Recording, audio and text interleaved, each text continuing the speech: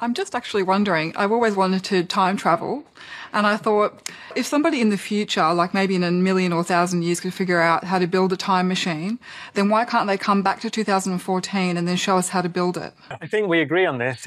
No, you can't travel into the past. I'm certain of that. Well, I don't know about whether there's an arrow that prevents you from going to the past or only into the future, but mathematically, I think that there are many, many possible answers to these questions.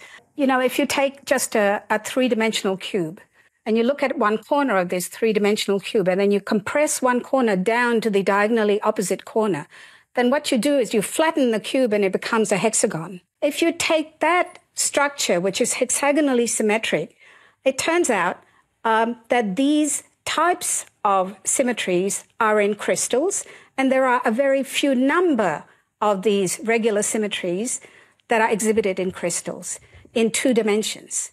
Now, if you think about increasing the number of dimensions, now go to 3, 4, 5, 6, presto, around 7 and 8, there are exceptional new structures that come up that only exist when you get to 7 and 8 and maybe 9 dimensions. We're living in what we think is a 4-dimensional world where time is one of the dimensions, but there are many, many possible structures in many, many dimensions which could give rise to time travel if you knew how to navigate around the symmetries. First of all, it's certainly true to say that in Einstein's theory, where you've got 4-dimensional space, then you're prevented from travelling back in time, actually by the speed of light. It fits into the geometry in that way.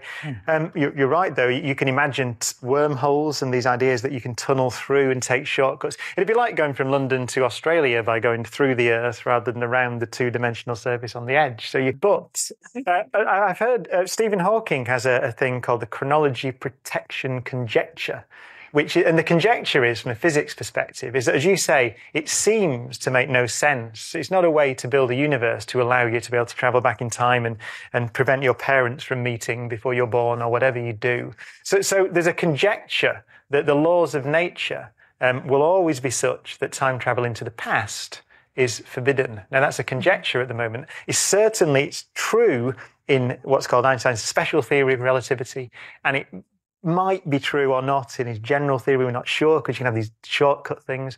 But I think most theoretical physicists would say we'll conjecture, as Stephen Hawking does, that the physics protects the past.